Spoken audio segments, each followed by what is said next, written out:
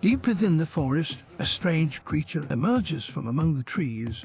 Legends speak of strange beasts, the Sasquatch and other peculiar life forms as yet unknown to man. They really do exist. Behold the creature.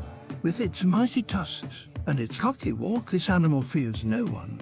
It strikes terror to the hearts of those in its path. But what is it? Could this animal be a European warthog? Or perhaps this creature is a kind of wild boar?